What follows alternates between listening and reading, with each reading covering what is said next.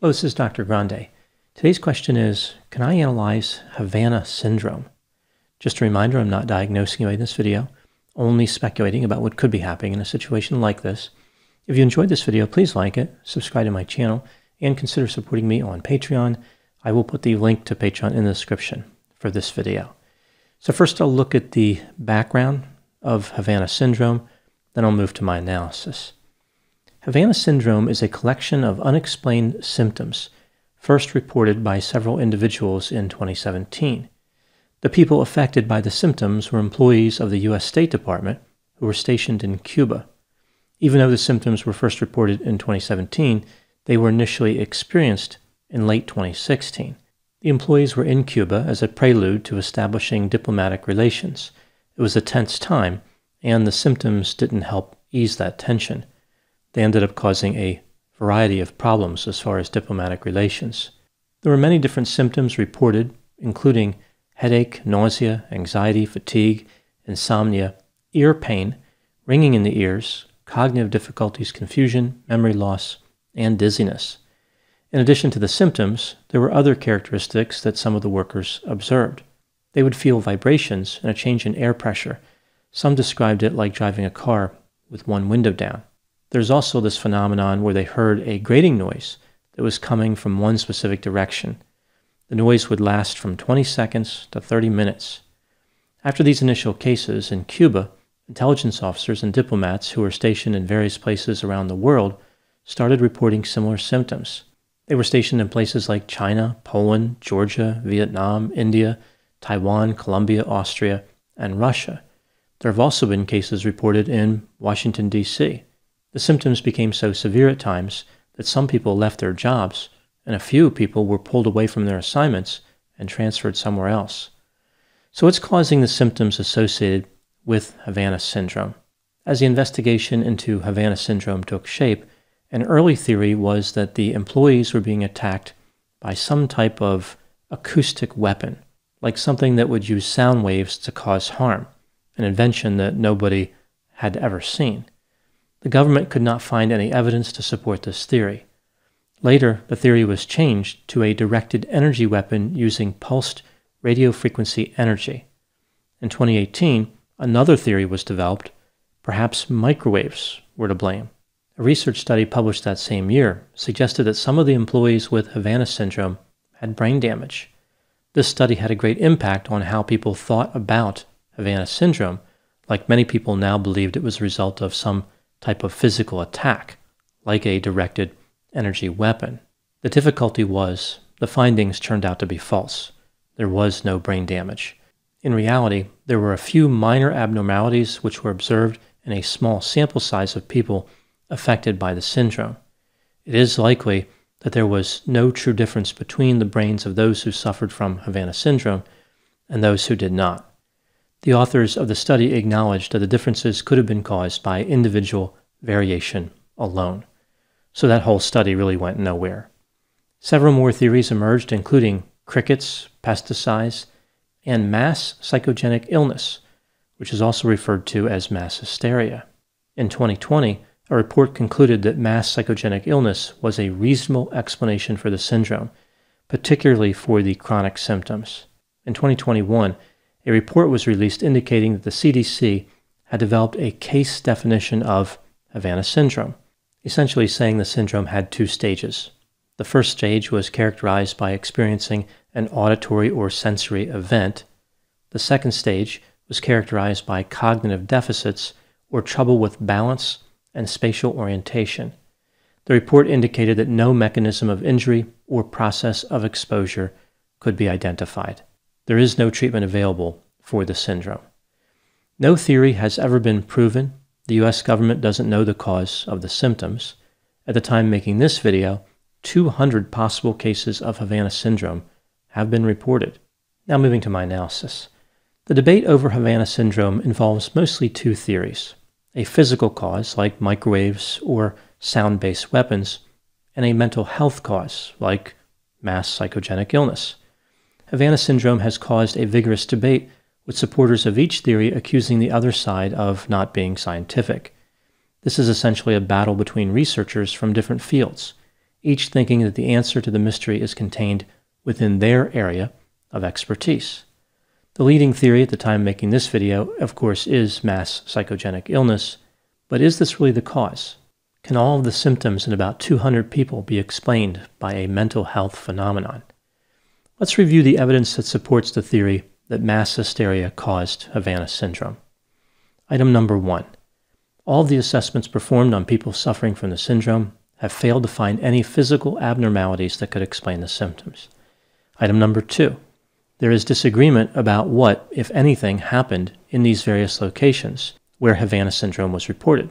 For example, a former director of the Central Intelligence Agency has expressed skepticism as to whether an attack ever took place anywhere. Item number 3.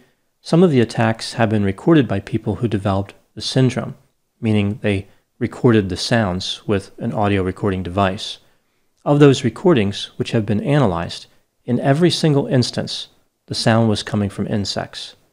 The microwave theory was based on the idea that if someone was exposed to intense microwave radiation, they may perceive sound, even though there was no actual sound.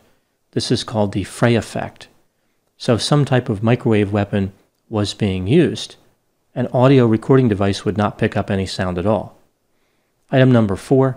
After the government employees experienced symptoms in Cuba, other Foreign Service officers were warned about mysterious attacks that can lead to symptoms.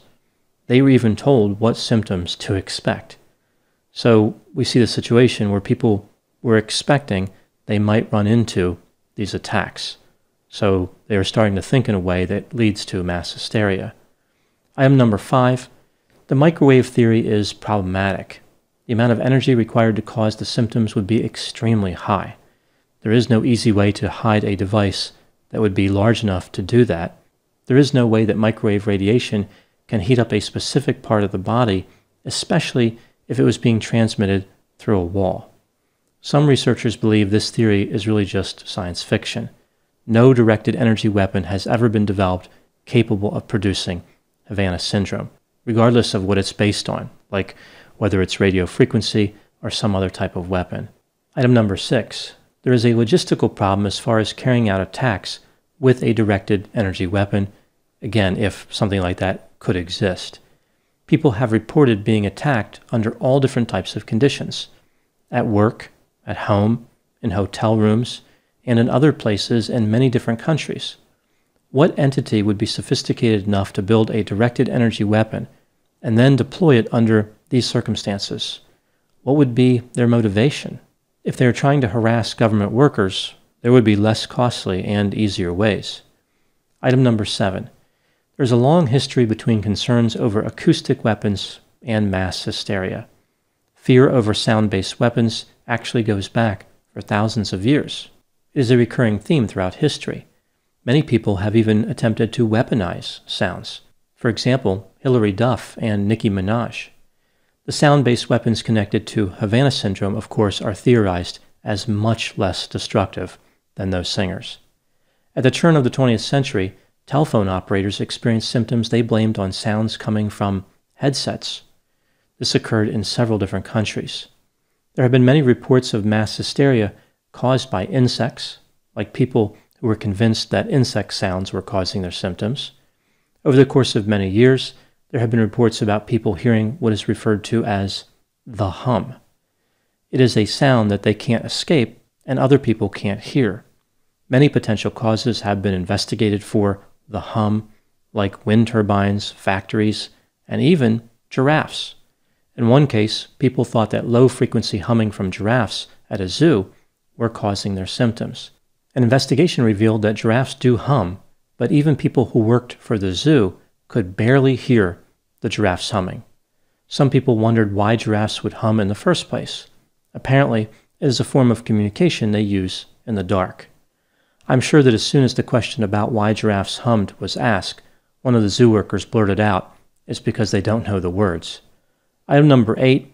Stressful environments full of fear are strongly associated with mass hysteria. Some people who work for the U.S. State Department are in high-stress jobs. There are legitimate concerns for their safety from time to time.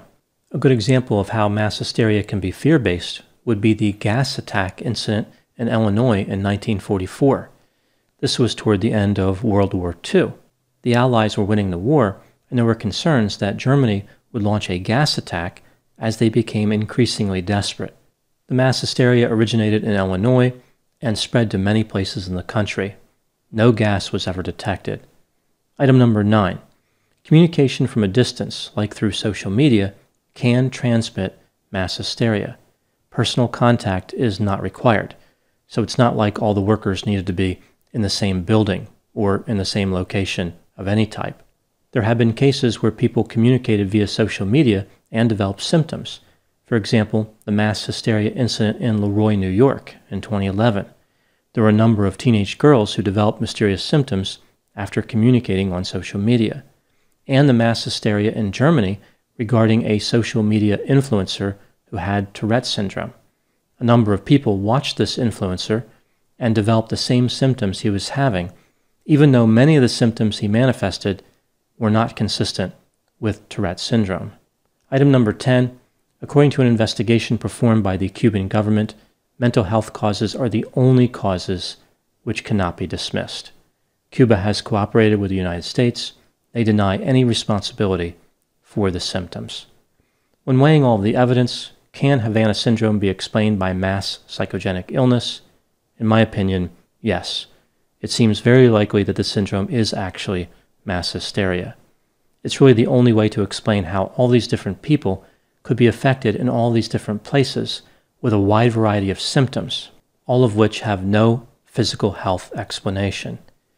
If this is mass hysteria, what's the cure? How can the people get better? Mass hysteria essentially functions as a self-fulfilling prophecy that spreads as people become afraid. People worry about some type of danger. They start to develop symptoms due to that worry. This makes them more afraid, and the symptoms intensify. Other people see what that person is going through, they become afraid, and the same thing happens to them. The cycle can persist for a long time. In order to recover, the cycle must be broken. Research tells us that accepting the truth about the origin of the symptoms often leads to recovery, and denying the truth leads to more pain. The symptoms of this mass hysteria will continue as long as people blame a directed energy weapon or some other intervention by a foreign government and do not accept what's probably really going on. If those affected continue to believe that their brains are physically damaged, their recovery will slow down. Accepting the most probable explanation, mass hysteria, will probably eradicate the symptoms. There is no reason for anybody with Havana Syndrome to be embarrassed. Mass hysteria affects normal people. Everybody is vulnerable. The symptoms are absolutely real. It's just that they are somatic in origin. This is not a case of malingering. No one here is being deceptive. I think what happened with Havana Syndrome is that there was a confluence of risk factors that were able to initiate mass hysteria. Sometimes circumstances just align and make these types of occurrences more likely. Another problem with Havana Syndrome is the name itself. Havana Syndrome is not actually a syndrome. A syndrome is a group of symptoms that regularly occur together. But with the case of Havana Syndrome, that's not what we see. People try to make this argument that all these people have had the same symptoms, but that's simply not true. There's actually quite a remarkable amount of variation in the complaints. Technically, Havana Syndrome is actually an illness, not a syndrome, and that illness is probably mass hysteria. The last point I want to make here is about how Havana Syndrome has actually caused a lot of problems beyond the symptoms. We see a number of politicians raging about deliberate attacks. There was talk of retaliation. This instance of mass hysteria could have led to military action. It's frightening how easily people can gravitate to an evil operator explanation above one based in mental health. The politicians wanted revenge before they even knew what was causing the symptoms. It's like the mass hysteria of one group is tapping into the paranoia and incompetence of another. Those are my thoughts on Havana Syndrome. Please put any opinions and thoughts in the comment section. They always lead to an interesting dialogue. As always, I hope you found my analysis of this topic to be informative. Thanks for watching.